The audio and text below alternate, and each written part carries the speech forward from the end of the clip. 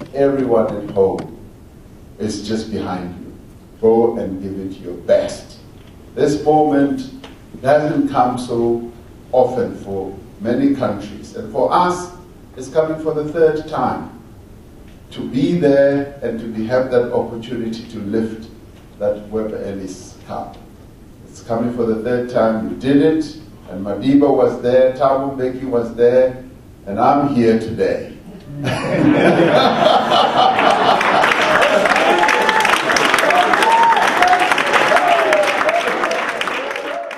Win or lose, I just want you to know as you get on that pitch today that you have done an unbelievable feat. Our country is going through a number of challenges right now, enormous challenges. Our economy is not doing so well, and Moody's has come out with a negative, but not yet making us junk. And everyone is saying, if there's anything that can really turn the mood of the country around, it is your win today.